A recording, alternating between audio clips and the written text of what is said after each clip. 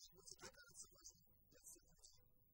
Спасибо за приглашение, думается, за 20 десятилетий и прокуратура, и суд, и ученые достаточно четко разобрались в ваших способностях, конечно. Надо полагать, что изучение всякого рода таинственных явлений преследует связь с отзыванием и мошенничеством. Афера и мошенничество от позиции нормальной судебной. Если дело подала в суд, очень немножко спешу. Я снова сейчас вам покажу сюжет, который вы сняли недавно из студии. Наш журналист Владимир Владимирович пригласил Нинель Кулагину в студию, пригласил ее мужа, и гостем нашей студии в этот же момент был отец Телекинез социалистического труда Юрий Борисович Кобзин. Посмотрите, пожалуйста, фрагмент этой беседы.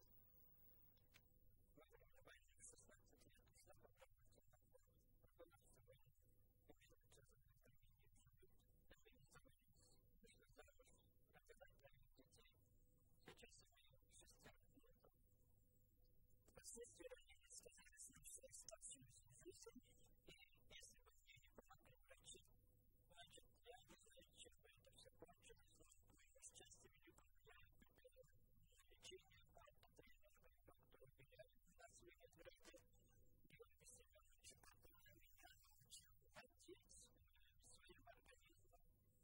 Он стал заниматься доктринами, и все. Знаете, я очень стал хорошо справляться. Я почувствовал, что мне стало горячее живот, что мне швырь. Когда посмотрел, я даже в третьей степени. После этого я обратился к ученым и сказал, что такая феноменальная решительная способность, которая может вызвать ошибку. Значит,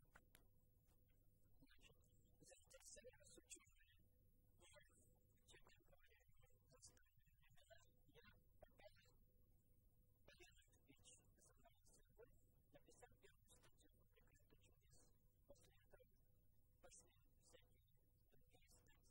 Но на моем пути встретился писатель канала, который приехал, посмотрел, увидел